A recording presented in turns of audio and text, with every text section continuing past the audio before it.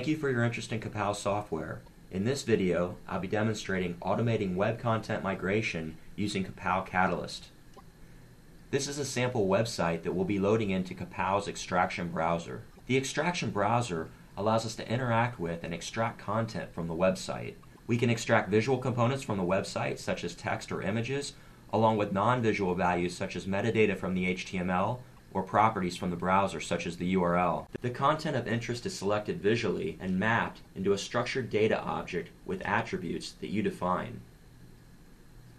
This is an overview of Kapow's content migration process. Content is extracted directly from the website with Kapow's robots and stored into an intermediate database. Here, the content can be formatted, categorized, and transformed to match the content model and taxonomy in the target CMS. The content can be uploaded as XML by way of REST web services, SOAP web services, Sling forms, or whatever custom API or standards-based API is provided by the CMS. Content can also be uploaded without using an API at all, simply by leveraging the user interface provided by the CMS's website. These are the steps to Kapow's content migration process. First, a database inventory of all the URLs that make up the site will be created. A robot will crawl the website and collect the URLs of all the HTML pages, along with the URLs of all the resources such as images and other binary files. Next, we access each item in the inventory database table. The resource files are saved off, and the HTML and other assets are parsed through to extract the content as structured data objects. We can then enrich and transform the content as needed before uploading it to the target CMS. Next, I'll be showing the Kapow Katalyst visual design environment. We'll see how robots that define our workflow are built. We'll look at a robot that does a page inventory, a robot for extracting content, and finally, a robot that uploads content to the target CMS.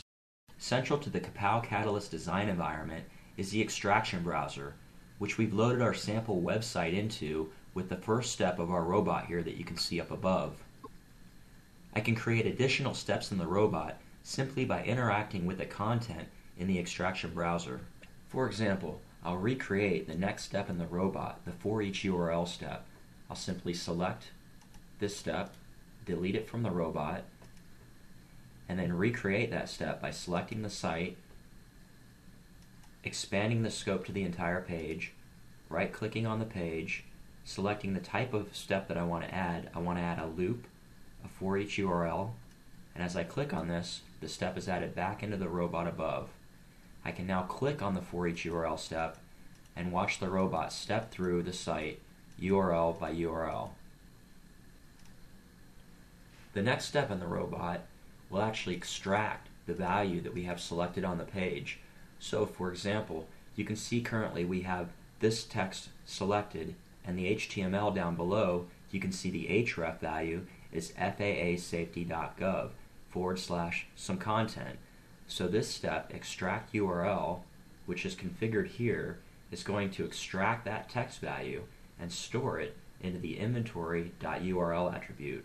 So as I click past that step, in real time, we can verify that the URL value has been populated here.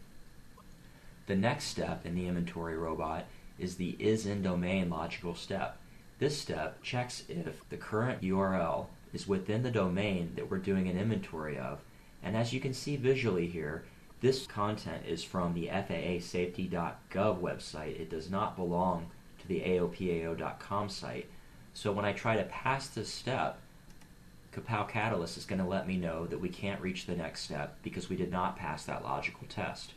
So we'll go to the next element in the loop, and that value is extracted into the URL attribute. The value is aopao.com/some content, and that does contain aopao. So we pass that logical test and move on to the next three tests. The next three steps in the robot check if the current href that we have selected is one of these CMS generated buttons.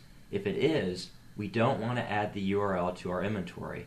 In this case, it's not, so we can pass by these tests and continue to the next step where we get the content type of the current URL, which happens to be an HTML page, so that content type is going to be set down here in our inventory object when I pass the step. Now we have the content type and the URL in our inventory object. We can now try to load the page and verify that it's a valid link. Now that we've verified that the link is valid, we verified that the URL belongs to the domain, it's not a CMS generated button, we can finally store it into our inventory database. Once we've run through this step by step for a single page and verified that the workflow and the robot works as we want it to, we can then switch to debug mode and run the robot and watch the content extracted from the pages, each URL and each content type, page by page, just as it would at runtime. This is the first of two extraction robots. This one's fairly simple. There's no visual component. We're simply going to query the inventory database that we just created and find all of the URLs for the resource files, such as the PDF files, JPEGs, etc. We're going to save all those files to the local hard drive and then store the location back in our database table. I'll switch to debug mode now and run the robot, and here we can see each URL, each file name, and each file size as it's saved off to the local hard drive, and the file location is stored back to our database.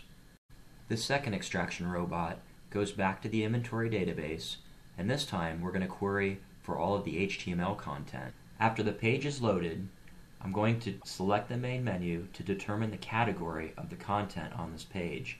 This is done with the find tag step. Here is where the find tag step is defined. We're going to look for active item within the tag. Here in the HTML below, you can see that the first item of the main menu is designated as the active item. When I click past this step, that menu item is found. When I click past that, we extract the text and store it as our category over here in our HTML content object. In the next step, we define an area within the page as an article. We're going to have a loop that goes through every article on the page, and it finds the title of the article, and that's mapped into our content object down here when I pass the step. And the next attribute is the subtitle.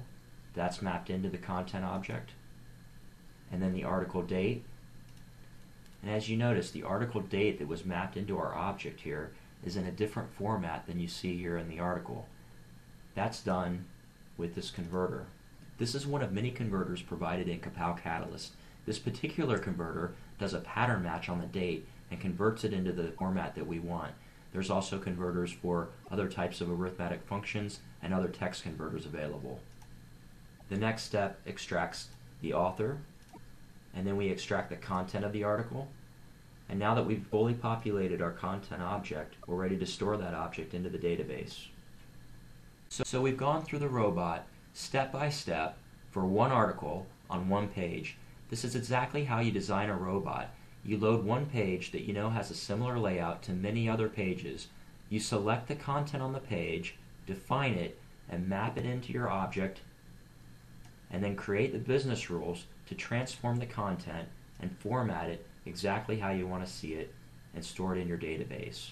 Now we're going to run this in debug mode and allow the robot to run through all of the articles on the first page. When it gets to the final article, it'll load the next page, load all the articles on the next page, and if we have any issues with the layout on other pages, the debugger will let us know. I'll hit play. It runs through to the 16th article and stops us at extract subtitle. Here, I simply hit the Go To button in the debugger. That brings us back to the Visual Design Studio, where we can see that the 16th article doesn't have a subtitle. So this is the problem that we've hit, and we can simply solve this by changing our robot now. We can add a branch to the robot where we handle this case in a different way, or we can set a default value for the subtitle, or we can simply handle it with error handling, say ignore and continue if it's not a required field. Now that we've made this quick change, we can go back to the debugger and run it again. This time we go past the 16th article and we're going through all the pages. We're on the 14th, 15th, and 16th page. It's this rapid, iterative design process that allows you to continuously fine-tune your robot until you can extract all the content from all the pages as you visually verify that the content is formatted and structured to match the content model in your target CMS. Now that we have all of our content stored in our database, we're ready to upload the content into Drupal. We load Drupal's page into our browser. We enter our username. The next step, we enter our password. The next step, we click the login button. And the next step, we click the add content button. As you can see, I'm displaying the Drupal page without using CSS style sheets. This reveals all of the links on the page, so I can click down into any frame without anything being hidden. Now that I'm at the point where I'm ready to add an article into the Drupal CMS, I'm going to go to my database of articles. I'm going to query my database for all articles in my database. As I click past that step, the first article is going to be loaded into my data object to the bottom right. So I have my first article with all the attributes populated here. The category, title, there's no subtitle for this article, the date, author, and the body of the article. Now I can load the page for uploading the article, and I can start to enter the attributes from my data object. I'm going to enter the title from my title attribute. So we have the title entered. Now I'm going to enter tags from the article. I have my tag set. Now I'm going to enter the content. And again, you can see the configuration for the current step is here. So where are we getting the content from? We're getting it from the object HTML content.content, which you can see down here, HTML content. And here's the content attribute. It's the body of the article. So when I click past this step, we'll see this attribute populated into the selected field in the browser. So we can pan down now and see that we have our article fully populated in the form, and we're ready to add any images that belong to that article. So we're going to query our resource database table, get the images that belong to that article, and populate them into the field here. So now once we've added the name of the file that we want to upload, we can go ahead and hit the upload button. The next step clicks the upload, so now the image has been uploaded. Next we checkmark provide a menu link, and we're going to set our menu link to be the category for this article. So here's our menu link. We're entering the category attribute from our data object. We can pan down and see that that's now populated. And so the last step is we've selected the Save button, and now we click the Save button. So the first article has been saved into Drupal, and the next step saves a new URL back into the database. The query database loop step will now go back to the database and get the next article. Each of the steps following the loop step will be repeated. We'll populate the form and then submit the article to be saved into Drupal, and the new URL for the content will be saved into the database. The loop step will continue to do this until all the articles have been uploaded into Drupal. I can switch to debug mode now, and we can run the robot and watch as it loads all of the articles into Drupal one by one.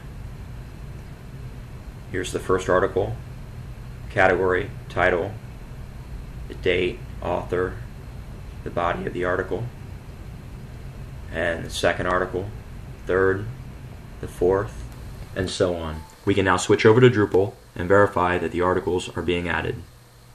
Again, this is a simple example of interacting with the Drupal CMS by uploading articles into the content repository. We can obviously do anything in Drupal that you can do through the user interface of the website, simply by clicking on the steps, looping through our databases, and recording those steps in a robot that you can rerun to get all of your content moved into Drupal in an automated process with no coding or scripting. Now let's take a look at the database. Here in our database, we can see that the new URL field is now fully populated so that we can go back to our HTML content, do a find and replace, and relink all of our content with the new correct links. Also in the database, we see these Kapow generated fields: first extracted, last extracted, extracted and last run, and last updated.